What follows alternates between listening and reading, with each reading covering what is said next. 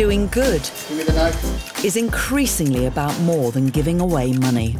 I have a spare kidney, why not share it? A new movement is driving people to choose altruistic careers. We're just seeing a general upswing in care about ethical career choice. And altruists are looking further than ever before into the future.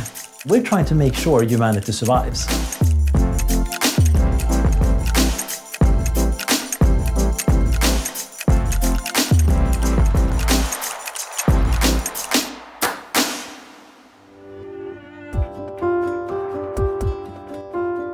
Katie Acosta is about to go under the knife.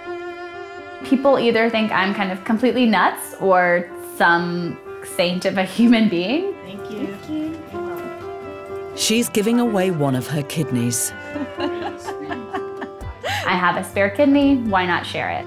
But Katie isn't giving her organ to a friend or family member, but to save the life of a complete stranger. She's in good hands.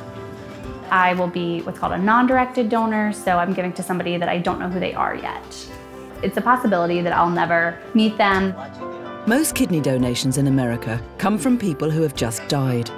But Katie is part of a rising altruistic trend.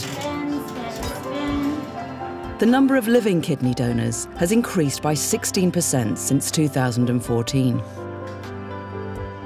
And from 2017 to 2018, donations to complete strangers rose by 31%.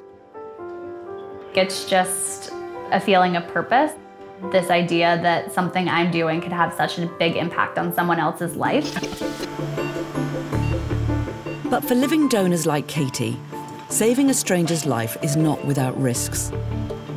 Nearly 1 in 3,000 people die from the procedure. So that's the kidney right there. That's the one he's going to be taking out.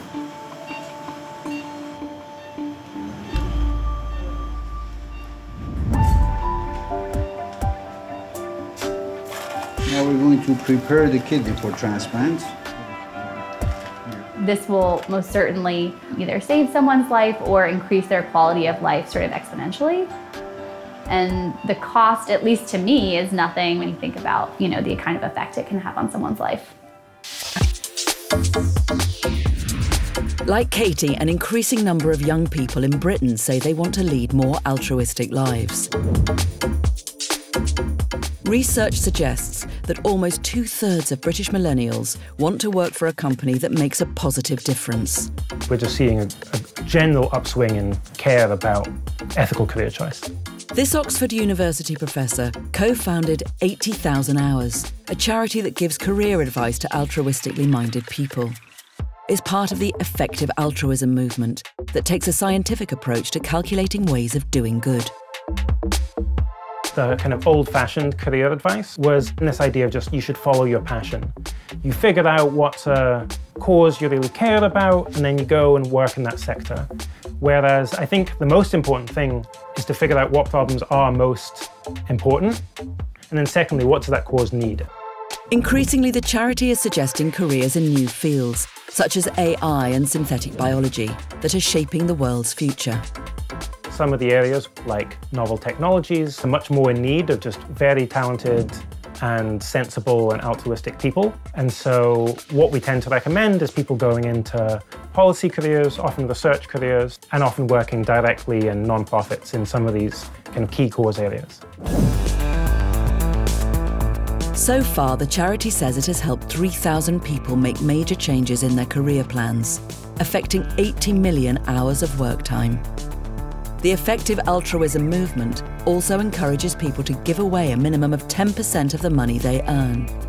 Now I've made the decision to donate most of my income over the course of my life. In fact, everything above £25,000 per year after tax. Over 4,000 people have signed up to Professor McCaskill's initiative, Giving What We Can, and so far over $126 million has been donated. It's just becoming much more the norm that people think, yes, everyone on this planet is equal in their moral worth. This thinking is leading some in the effective altruism movement towards a new focus: the lives of people who will be born in the centuries to come. We need to save humanity. Yes. End of story. Funded by wealthy philanthropists, these scientists are researching threats to the survival of the human race. We are trying to look at risks and problems that may be facing us now that may have a long-term effect on the far-term future. This team at Oxford University's Future of Humanity Institute works in an area known as existential risk. They identify dangers both natural and man-made that could wipe out humankind altogether. I work with mathematical models to look at pandemic risk that could be a threat to our species and try to decide on different countermeasures. How would we prevent deliberate biological events from occurring? How would we deal with pandemics that might be much larger than something we've ever prepared for? These scientists argue that altruism could be most effective when focused on the value of human life in the far future. So why should we care about people who might live in 1,000 years' time? Just as we shouldn't be discriminating against people who are physically far away in space from us, we shouldn't discriminate against people who happen to be far away in time.